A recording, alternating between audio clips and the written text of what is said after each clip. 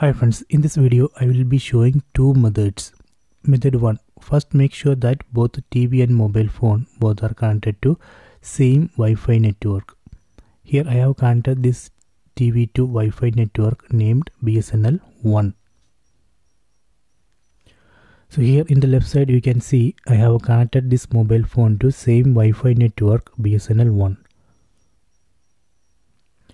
After that, in TV, go to settings, then select device preferences, then select chromecast or cast, then select let others control your cast media. So here we need to select always. Select always here. Then in mobile phone, open Google Play Store, then install Google Home app. I already installed Google Home app. Let me open it. Then log in with the Gmail ID and password.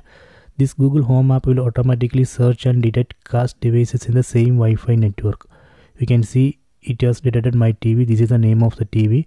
Tap on that. Then tap on cast my screen. Then tap on cast screen. Then tap on start now. See, it's working. So this is a method 1. So if you want to switch display to full screen while watching videos, you can enable screen rotation on mobile phone, then just rotate the phone. So that way we can switch display to full screen in mobile phone and TV.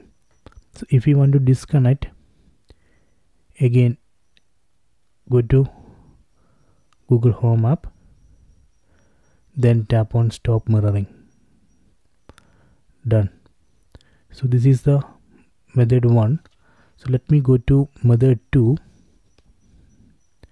Open settings, tap on the settings sub icon, then select connection and sharing, then select wireless display. So this also search and detect cast devices in the same Wi-Fi network. You can see it has detected my TV. Tap on TV name, then tap on start now. See, it's working. So this is a method 2. In method 2, I am not using Google Home app. So if you want to disconnect, again go to connection, settings, connection and sharing, wireless display. Then tap on connected TV name. Then tap on disconnect. See. So these are the two methods. So please try it.